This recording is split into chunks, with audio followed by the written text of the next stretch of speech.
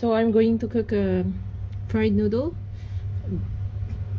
This is inspired from a Filipino cooking, pero medyo I changed some of the ingredients, like this one, a small cabbage, small pak choy, we call it pak choy, and then green bell pepper, garlic, and onion. There's carrots.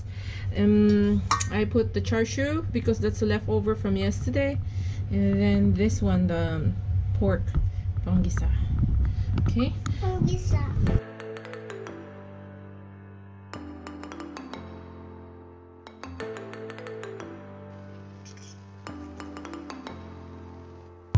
So, una natin gagawin, igisa po natin ang ating bawang.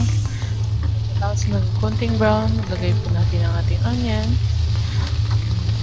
Yun lang po. Pagka nag-brown na po ulit, lagay na po natin ang ating pork panggisa. If you like, para mas madaling lumambot yung karne. Pero maya you have to check para hindi siya masunog. Now, pag medyo luto na ang ating meat, lagay natin yung, dagdag ko na yung aking char siu, yung pork barbecue, dahil na leftover po namin yan kagabi.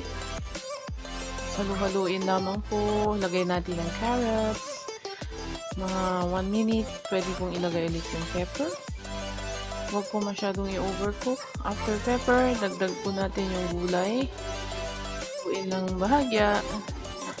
At ang ginagawa ko, hinahango ko po yung gulay para hindi po ma-overcook, lumambot ang ating gulay. Tsaka natin iluto yung sotanghon. Sotanghon po is binabad ko sa warm water para madali po siyang lumambot. Pero hindi po masyadong matagal para hindi po maging super soft ang ating noodle. So, lutuin po natin siya, takpan. Pero huwag masyadong patagalin, takpan. Check po natin, halu-haluin. At if malapit na, pag medyo luto na po siya, pwede na po natin idagdag yung ating gulay.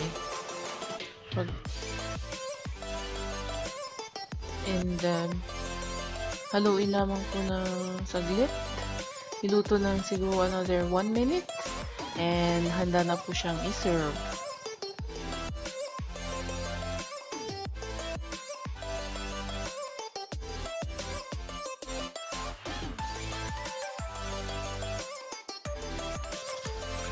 Ito po ay ang hindi nawawalang pansit sa ating mga Pilipino at sa ibang Asian countries.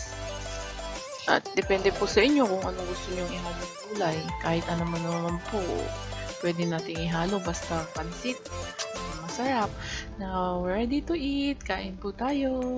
Hope you enjoy the cooking. See you next time po.